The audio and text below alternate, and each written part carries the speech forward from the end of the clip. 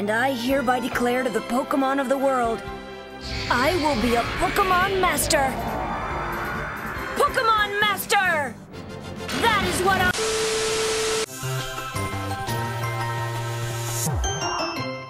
What's up, Ginger Cornets? Do you guys remember when Ash won the Alola League, and then a bunch of people who probably didn't watch the show began putting out articles saying that Ash was finally a Pokemon Master? I mean, it was his dream since the first episode, so one would think winning a league might make it come true, but you know, he did that and the show's still going, and Ash still insists that he wants to be a Pokemon Master. What constitutes a Pokemon Master is very vague, which Pokemon has basically confirmed was done on purpose. When will Ash finally be a Pokemon Master? Well, when they're finally ready to end the show. However, some new information from the series director may shine a new light on this situation. This info was shared recently in an interview from Animedia magazine, with a translation done by Twitter user @MootMonthly. According to Pokémon Journeys director Jun Owada, 2021 was a year in which each of our heroes found a way to their specific goals. In 2022, I think the series will show what kind of path they will take, and what challenges they'll take on. Especially in Ash, there's a slight change in his feelings. A child who innocently said, "I want to fight Leon," will come to understand, what does that mean for me, in his own way. I think it will also be a year for Go and Chloe to become more clearly aware of what they're going to achieve. Now, that last part about Go and Chloe, I think that was kind of a given. Chloe trying to figure out what she wants to do and make a goal for herself has already been a big plot point in the show. And of course, Go has been an ever-changing character, especially now with Project Mew. But that bit about Ash is pretty interesting. Now, moving away from being a Pokemon Master, Ash's goal in Journeys is to become World Champion, or World Monarch in the dub. This of course means beating Leon, the current World Champion. Now, if I'm gonna be honest, I really didn't expect much to happen regarding this goal. Like most people, I do think Ash will end up facing Leon in the World Championship Finals. Whether he wins or loses that battle, I don't know, I could really see it going either way.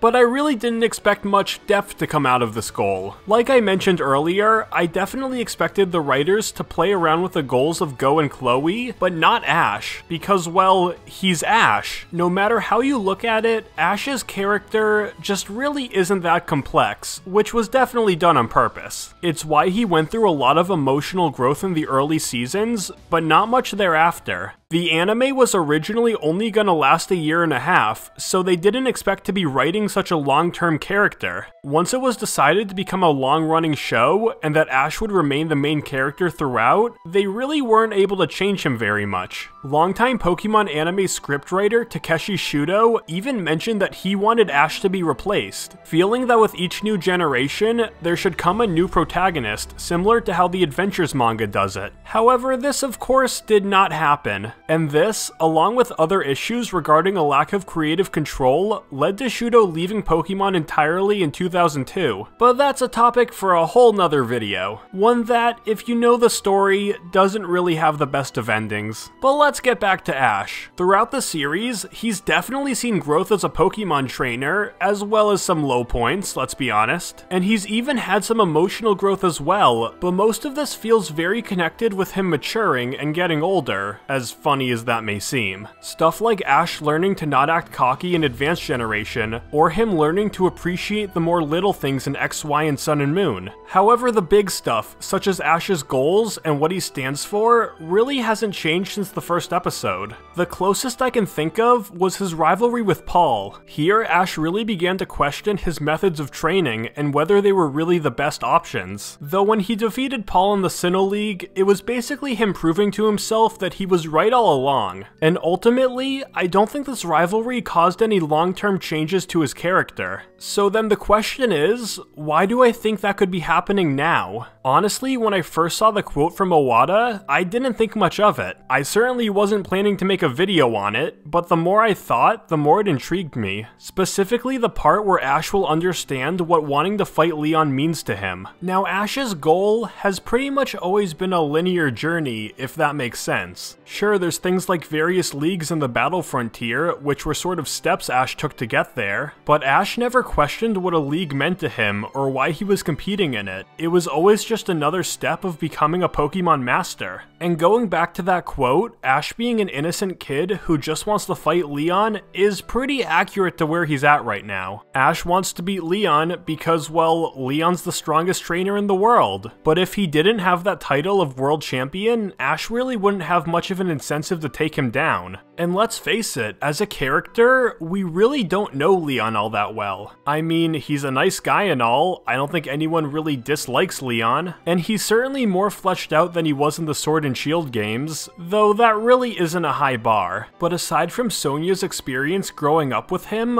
Leon is still a pretty mysterious character. In my last video, I talked about how the series producer said that in 2022, Leon's true face would be revealed, implying that we're definitely getting more information on him, potentially even about his past and motivations. And that lines up pretty well with what we now know about him playing a role in Ash's emotional development. And frankly, when it comes to being a Pokémon Master, defeating the world champion and becoming literally the world's strongest trainer, yeah, I don't really see how you can top that. Except, maybe that's it. Maybe you can't top that. Even if he beat Leon, there's still no saying Ash would think of himself as a Pokémon Master. I mean, he didn't when he won the Alola League, and this is why I think, given the information we now have, that Journeys will go into detail on what being a Pokémon Master truly means, not in an objective sense to the viewer, but specifically to Ash. And who better to help him realize that than the exact person he idolizes? It seems a lot of people have interpreted what Owada said as this being Ash's last series in the spotlight, which has definitely been a hot topic in discussion pretty much ever since Journeys began, or at least ever since Leon and the World Championships were introduced. But after thinking about it, I really don't think that's the case. Keep in mind, there was once a time where people thought Ash winning a league would basically guarantee the final episode, but of course that didn't happen. And while Ash changing up his goal and what it means to him, what being a Pokémon Master truly is, has never happened before, well, the show's been going on for almost a quarter of a century, maybe it's about time. And a part of me does think that's ridiculous. They wouldn't make such a drastic change to Ash's character, something that's been part of him since the very first episode. And yet, Pokémon Journeys is basically the leader in unpredictability. Sun and Moon certainly chipped away a bit at the Pokémon formula, but Journeys has basically ripped the band-aid straight off. Okay, that was a weird analogy. And maybe going further into future generations, the show will feel the need to start over, not with a reboot or a new protagonist, but rather a whole new dream for Ash. But let me know, what do you guys think, and what do you want them to do, because really anything's on the table at this point. For all we know, they could permanently body swap Ash and Pikachu. That would be an interesting change to say the least. Okay, I think I need sleep. See you later, Gator Taters.